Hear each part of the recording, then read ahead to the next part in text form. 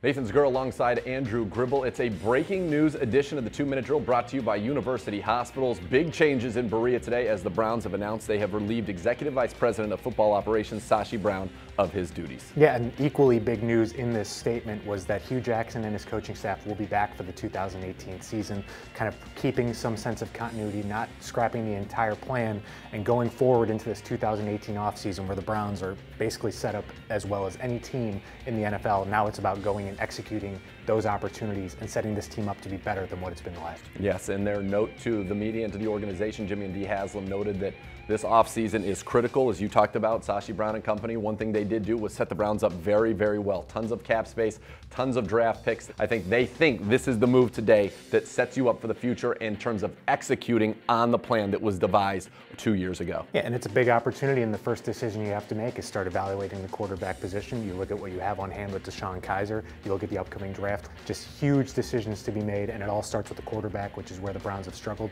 since they returned since 1990. Yeah, and if the draft were today, they'd have picks number 1 and 7, and there are 3, maybe 4 quarterbacks that a lot of people are very excited about coming into this draft. Again, the Browns have relieved Executive Vice President of Football Operations Sashi Brown of his duties, but Hugh Jackson and his staff will be your coaching staff through this season and at least into the 2018 season as well. So some continuity there. They just want to have somebody different, I guess, picking the players and supplying this roster with the ammunition it needs to be the winner that the Haslams and everybody associated with the Cleveland Browns knows that this city very well deserves. For the latest on your Browns, this decision, and really everything else going on in Berea, keep it tuned to clevelandbrowns.com and the Browns mobile app.